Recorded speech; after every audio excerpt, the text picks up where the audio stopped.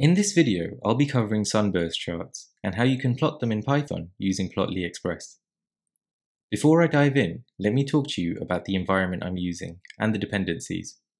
I'm using Jupyter Notebooks via the Anaconda Individual Edition.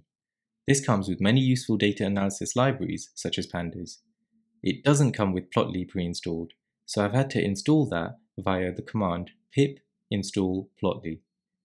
If you're unfamiliar with pandas and are completely new to data visualization in Python, then this video won't make much sense to you, so I do recommend you cover the basics first. I have a course on Python for data analysis and visualization which can help you get started. I'll provide links with more information on this, including installation of the dependencies in the description. Okay, so let's talk about sunburst charts. This is a data visualization technique that can display hierarchical data using nested slices. The size of each of the slices are controlled by a variable that you can assign. Sunburst charts can also be known as multi-level pie charts or radial tree maps. Okay, so with that being said, let me talk you through the data preparation steps. So I've imported the relevant libraries, Plotly Express as PX and Pandas as PD, and I'm using the sample dataset that's built into Plotly. It's from Gapminder and contains information for countries across multiple years, information such as the population, life expectancy, and so on. I filtered this sample dataset to include only data for the year 2007, and I've stored the data in a data frame called df. You can see the first 5 records here to get an idea of what the data looks like. And you can see that there's a hierarchy. You have a column for continent and a column for country. Each country belongs to a continent. I'll be using this dataset to plot the sunburst charts. So the syntax for a sunburst chart is to type px.sunburst, and inside of the parenthesis you have a number of arguments you can provide. This is the official syntax, and I'll also link this with the description. So you need to include the data frame as the first argument. You can then also provide many other optional arguments to determine how your plot looks. I want to plot a sunburst chart that contains information for each country and size each slice based on that country's population. So I can type px.sunburst, and then for the data frame, pass in df, and then I use a path argument.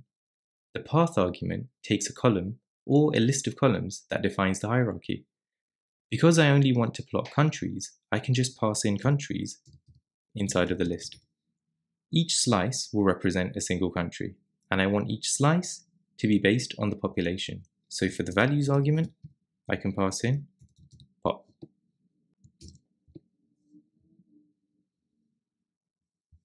So as you can see, each country is assigned a slice of the pie.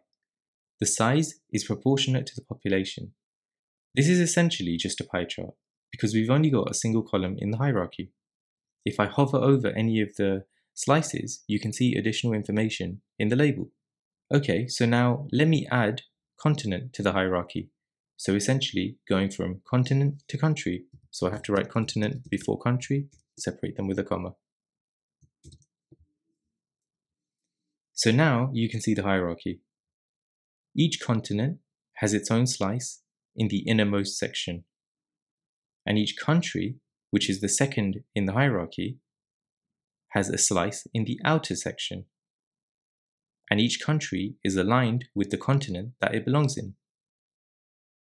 And the chart is also interactive, so if I click into a continent, it can drill down. You can also modify how the slices are colored using the color argument. So if I color based on the population, I can just use the color argument and type pop. So now we have a legend. The yellow represents the highest population, down to the dark blue, which is the lowest population. And if you don't like this color scale, you can specify a number of different scales in the color_continuous_scale argument. Let me change it to ORRD. So I can type color continuous scale equals ORRD. So now it's a bit easier to differentiate the higher and lower population countries. Let me change it to RDBU. And if you wanted to color each slice based on a different column, such as the life expectancy, you can as well by passing in lifeexp, which is the column for life expectancy here. Okay, so that was an introduction to Sunburst charts using Plotly Express. They can be great at summarizing large amounts of hierarchical data in a limited amount of space. It's great for showing patterns that would otherwise be difficult to spot. There are limitations to Sunburst charts though. Negative values can't be displayed, and they're also not as useful when there's a large difference in the measure of the values. There's also a lot more customization you can do to these charts to get it to look and feel exactly as you want. For more information, follow the links that I'll provide in the description. And this notebook that I've been working on will also be available on my GitHub, which I'll also link. Great, so I hope you enjoyed the video. Please give a like and subscribe for more content.